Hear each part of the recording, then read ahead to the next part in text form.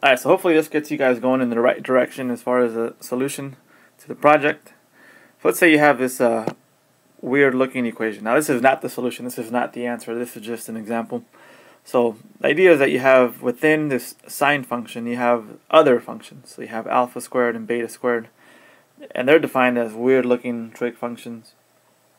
So what you want to do is within GeoGebra is define these functions. So then that way you can reference them. So you could input alpha squared, as I did, as f of x.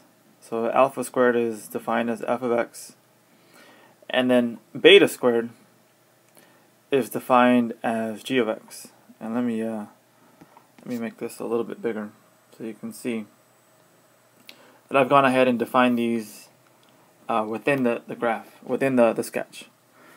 Because then once you have them defined, you could come up with a new equation that references f of x and g of x. So when I come up with my new equation, I could reference it as the sine of f of x, which is alpha squared, plus g of x, which is beta squared, and then I could add whatever I need to add at the very end.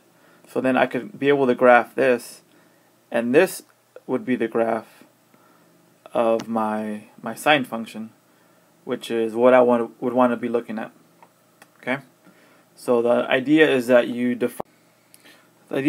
define the functions within the sketch, and then you reference them in another function once you have already these defined on GeoGebra.